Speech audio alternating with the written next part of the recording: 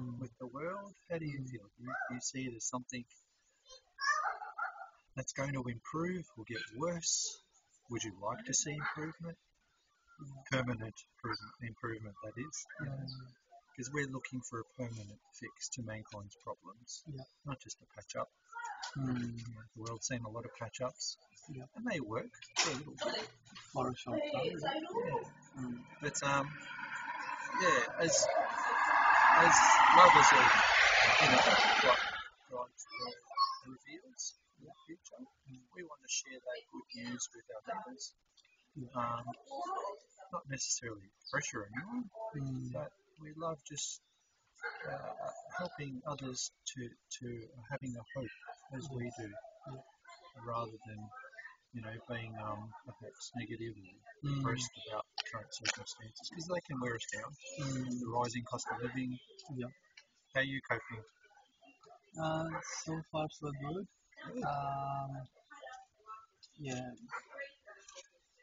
In general, I think we are improving, but at a very slow rate. The world has been safer, I think. But mentally we may not be as safe. Physically we are not safer than the whole world. When you say mentally not safe, what do you mean? People, when I say people are especially young children, they are exposed to too much information, and when they getting all this information, knowledge, free of cost at zero effort, they will become not thankful to anything, and that probably will bring narcissistic behavior in the children when they are not thankful, they have not done anything, but they know everything. And the ego plays a strong role. We are all built on ego. There's a healthy level of ego, isn't there? If we didn't love ourselves, you wouldn't be able to help somebody else to an extent. Wasn't that what Jesus taught? The greatest commandment, the second greatest commandment, love others like yourself. So it's healthy to have a certain amount. Correct. And so we feel the world's got things upside down. They're more lovers of each other than lovers of God, because that was the first commandment the prophet Jesus spoke about, wasn't it? You must love your father, love your God. But in the world, it's back to front, and there's loyalty to their mates before our Creator. So we feel that spirituality is lacking in the general population. And you're right, technology is just pushing all of that love for God away. It's draining it away. It's non-existent. You can't walk into a shopping centre and suddenly, think about God. There's just too many other things to think about, isn't there? And I'm with you.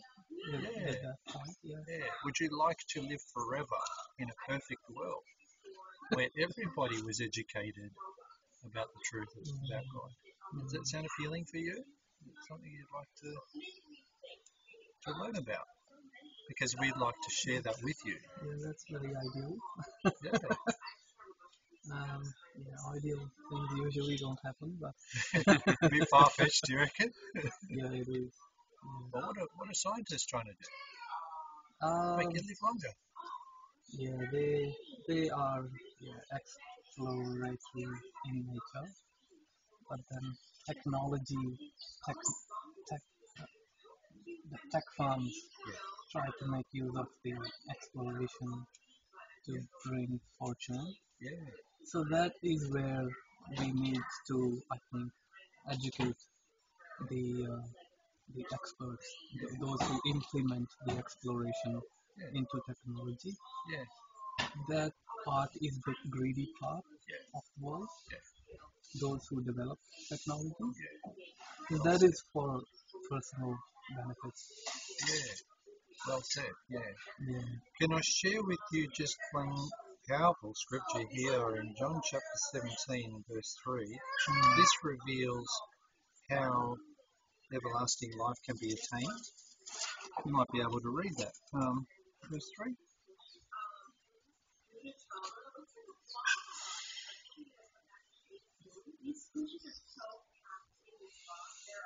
We're coming to know. Did you notice how you can gain everlasting life according to the Holy Scriptures of the Bible? So, coming to know, or learning about the only true God and of the only and of the one whom He sent, Christ Jesus. So, gaining an education about God, His purpose, Jesus, how that all makes sense in gaining everlasting life can bring you everlasting life. That sounds pretty simple, doesn't it? Is it something symbolic? Everlasting life? Not if you take it. Yeah, good question. Good question, Kamal. Because if you go back to our first human parents, what were they told? Do you remember the story in the Garden of Eden? Yeah. So they were told to extend the borders of the paradise in the flesh. And only if they were to eat of that tree, that would bring them death. If they never ate from that tree, not that it was poisonous fruit, but it was what it symbolised. A bit like you saying to your children, look, you can eat all the biscuits in the pantry, but don't touch the chocolate ones. They're for visitors. You know? And what do? When Dad's not around? What if Dad leaves? So by partaking of a chocolate biscuit, they're testing your authority. Does Dad have the right to tell me I can't eat chocolate biscuits? So Adam and Eve were testing God's authority, but because they were perfect, they deliberately did something wrong. They knew what they were doing was wrong. But death was never in the picture. If they didn't eat from that, maybe you and I wouldn't be here. Adam and Eve would still be here with their children. Yeah, we are for their mistakes. Correct. Yeah. So living forever for Adam and Eve would have been in the flesh, not in the spirit, not somewhere else. Do you think that story is also symbolic? Probably may not have happened. If you're to question that story, then you would have to question the whole Bible. Yes.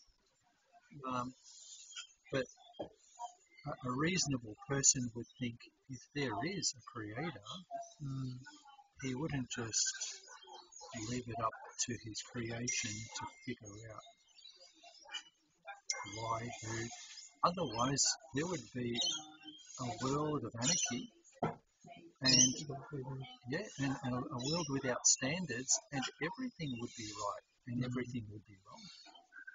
So I could commit murder, but that's okay. You have to put up with me because, there's no standard. There are some part of the world where this happens. Yeah, but is that right? See? So for someone to take someone else's life, why do they punish that? Their inherent qualities, committing immorality or fornication or adultery. So, yeah. So we need a standard. And this is what the world is ignoring. They're ignoring the fact that there is somebody who has got the authority to set standards. And who is stipulating the authority? Because when we say creation created by God, and when something comes out of perfection, it has to stay perfect. And if it was not perfect, then the creator was not perfect. You getting my point? I do get your point, but I don't agree. Yeah, you don't have to, but no. it is a point. That's a beautiful, that's a thinky question, isn't it, Mike? What would you say? Yeah, so we have to define perfection. Adam and Eve were physically perfect, but when it comes to obedience, so that also came from the perfect Lord. Yes. However, he didn't make them perfectly obedient, because if he did, then they would lose the human element, in the sense that they would not have free will. Yeah. Yeah. Would you agree with that? Like, if God made them perfectly obedient, in the sense that he tells them to do something. Probably that's his plan, I guess. Yeah, because if you not make them obedient and just make them as free as he is. Yeah. And the way I think the homogeneous nature of the world, that pretty much everyone is not obedient. Yeah. Well, and they have free will. Yeah, well, it gets back to free will.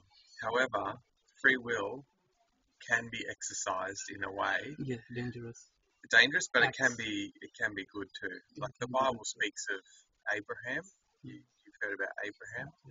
He had an imperfect body, but he was obedient to God to a really significant extent. Even God said, "Sacrifice your son Isaac," and he was going to go through with that.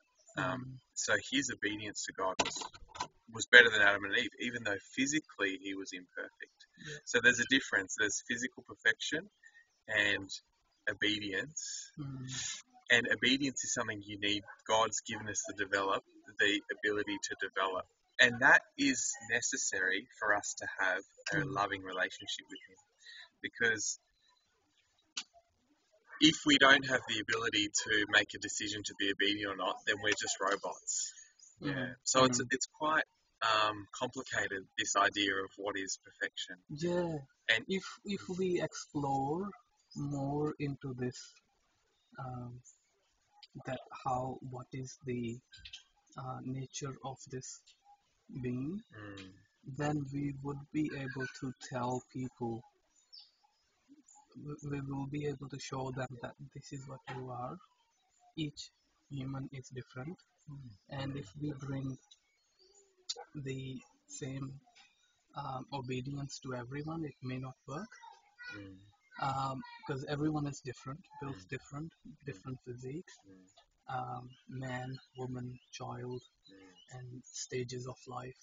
They think differently.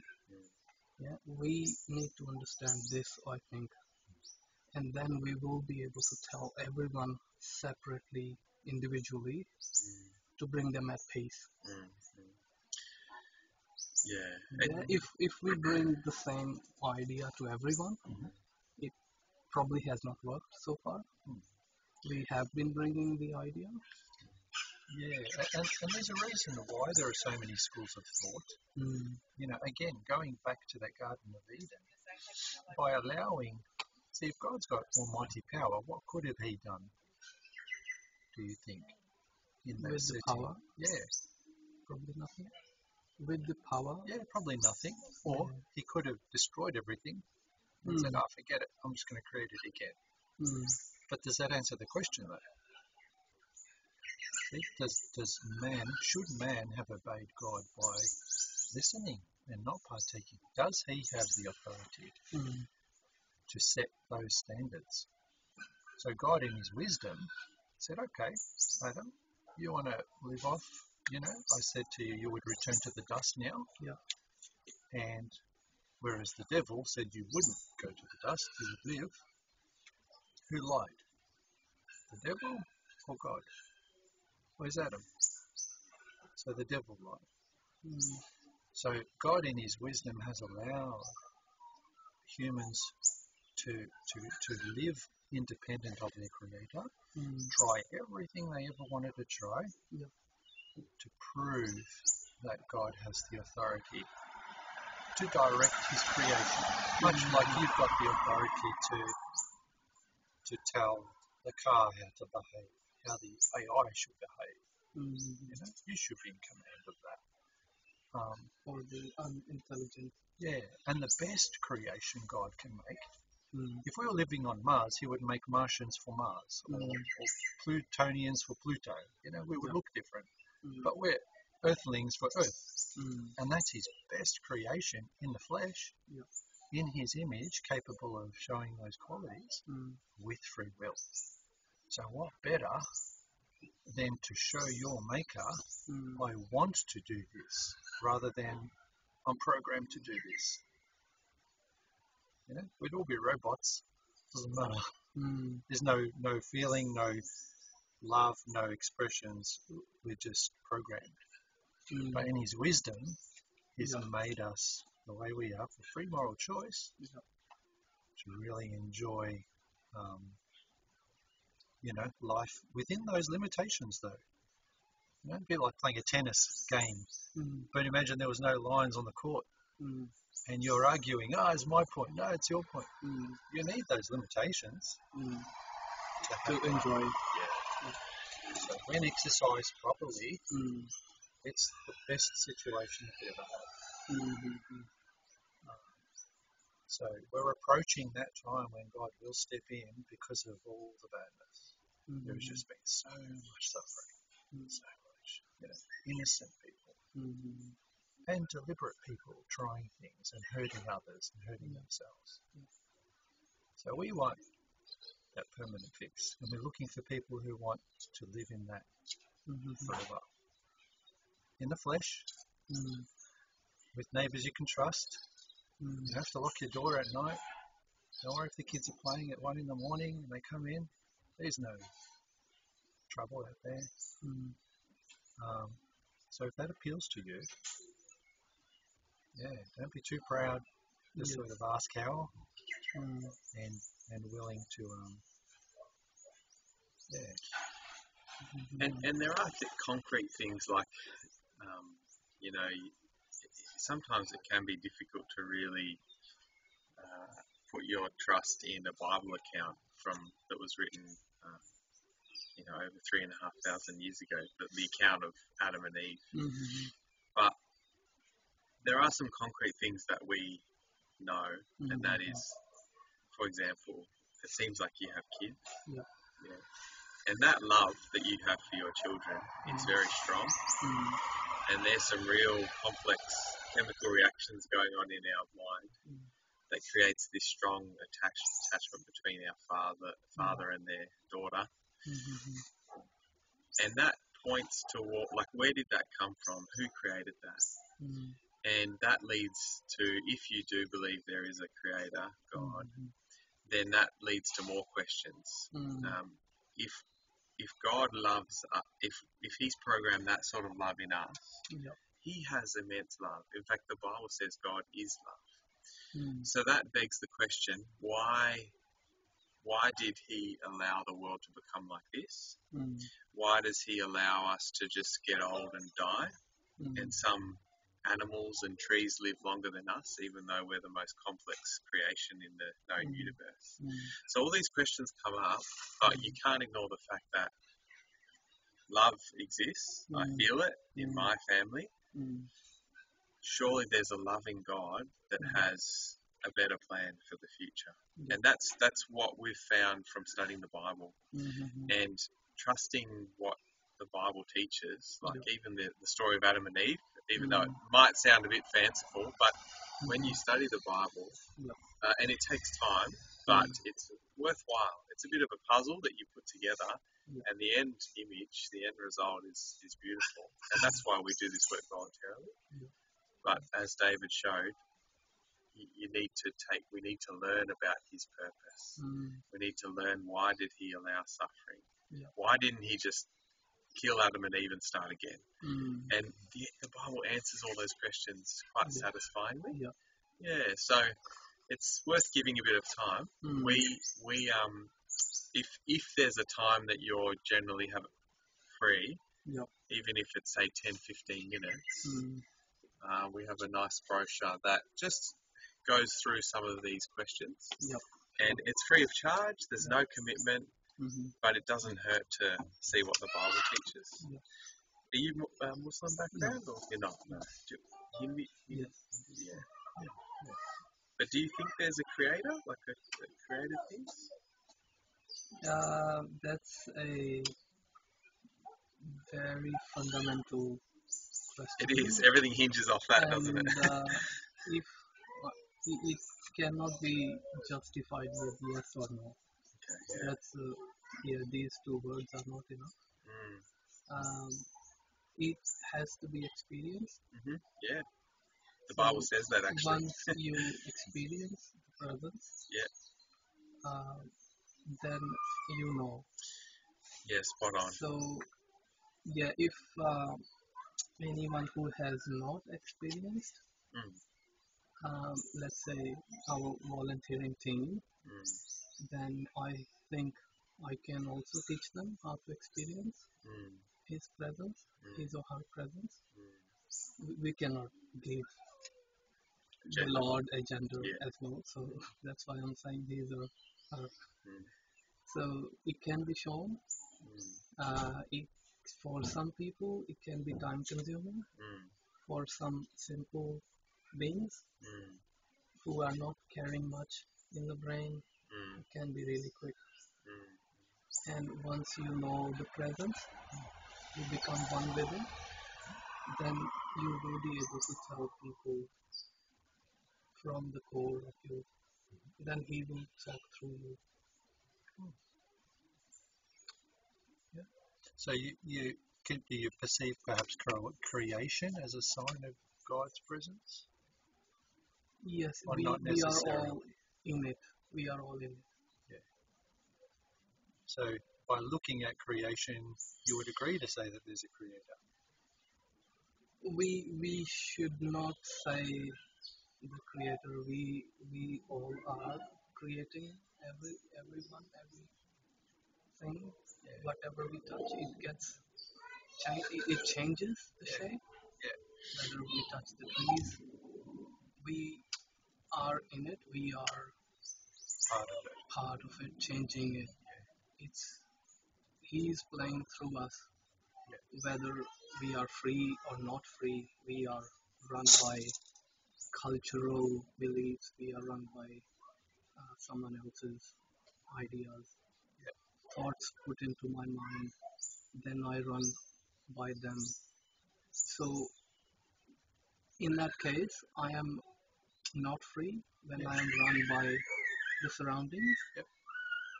And when I slowly drop all the surroundings, the learnings, the schooling I have received, it is bringing limitation to my being.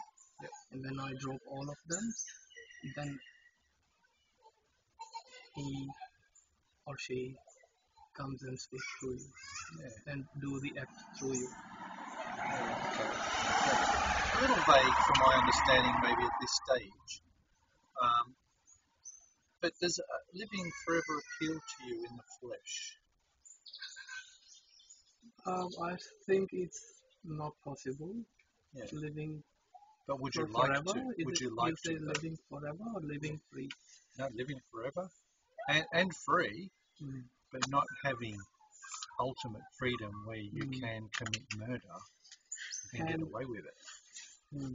Does that appeal to you? And if we all live forever, how much will we consume forever? And how many we will reproduce and how much will be left for the newer generation to consume? Because we need to consume at least limited amount at least to live. And if we all keep living forever, probably we will destroy this beautiful planet. So we should not be so self-centered, I think, to live forever.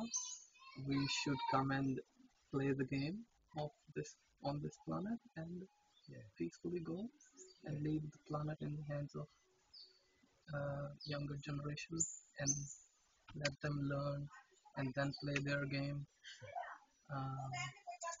And so it comes down to the teaching, which you are also part of it. You are teachers. You are teaching the newer generation. And teaching is, I think, the highest order from him. Yeah. Except it needs to be the truth. Because I can totally... Teaching will be, should include everything, not just truth.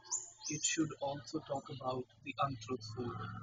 It should also talk about the wrongdoings.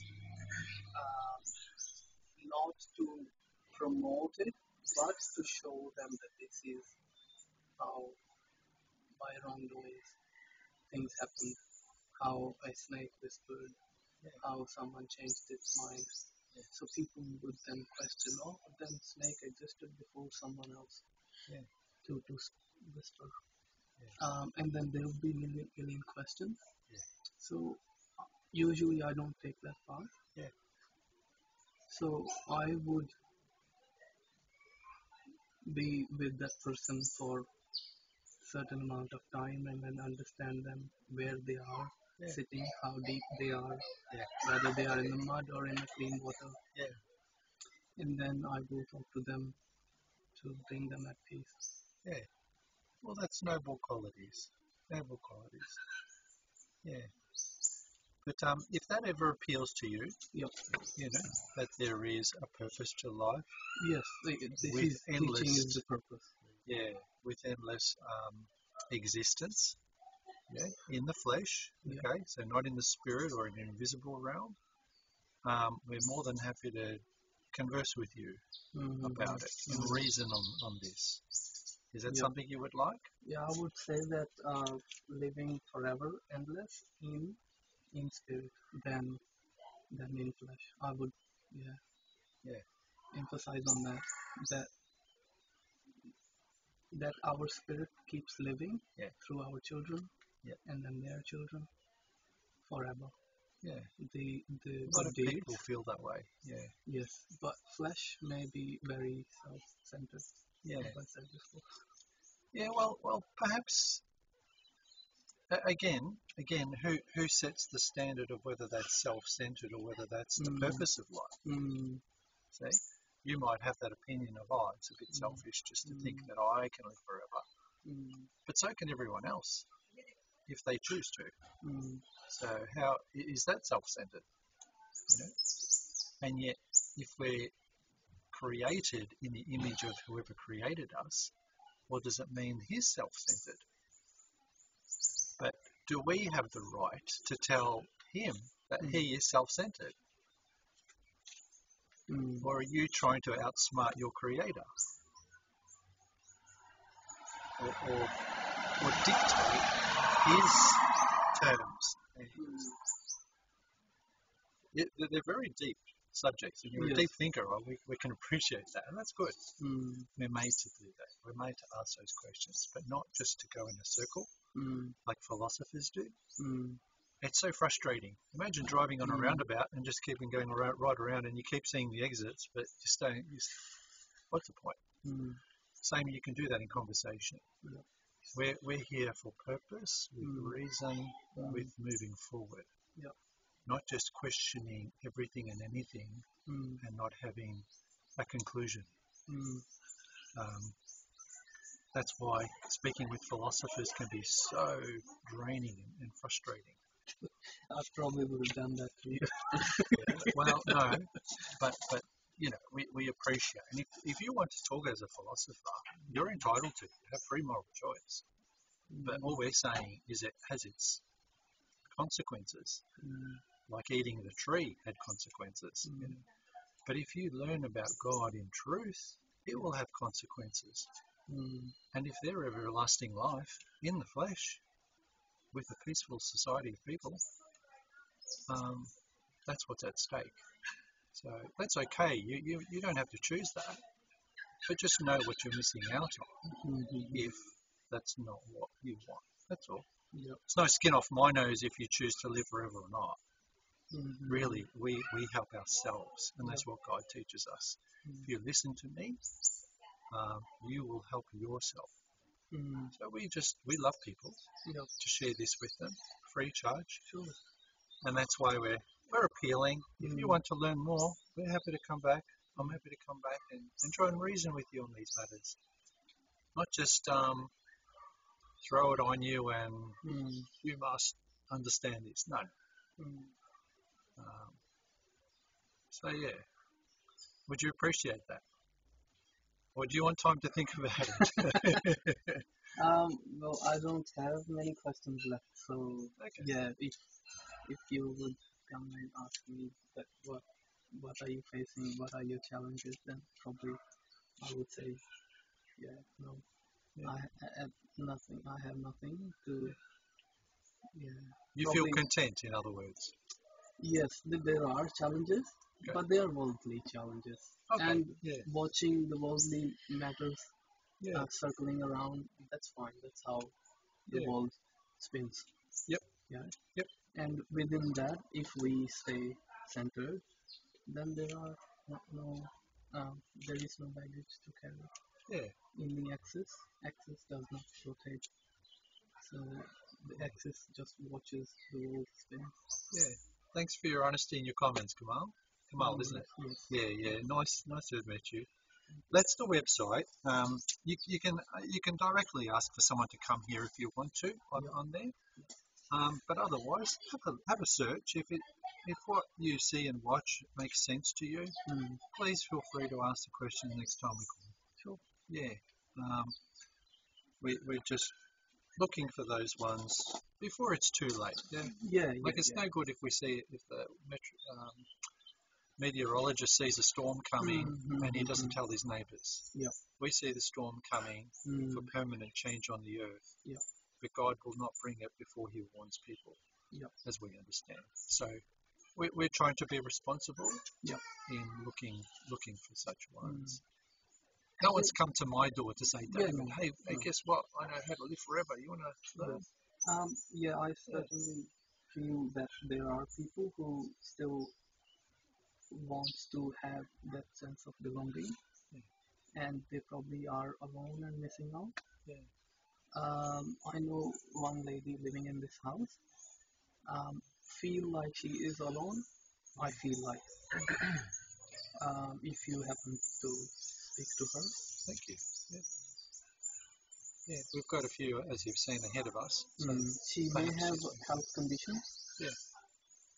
And she had a partner probably a couple of years ago. Okay. And now I don't date him anymore. Yeah, if you wanna. Bring her out of. Thank you. The situation. Yeah. Well, again, she'll have free moral choice. We can appeal to her, but I decide tried for herself. talking to her. But again, it's her choice. Yeah. Thanks for the chat, Kamal. No worries. Thank you. Yeah, nice meeting you. Yeah, Thank you, David. And have a warm day. You too. Enjoy your life. Bye.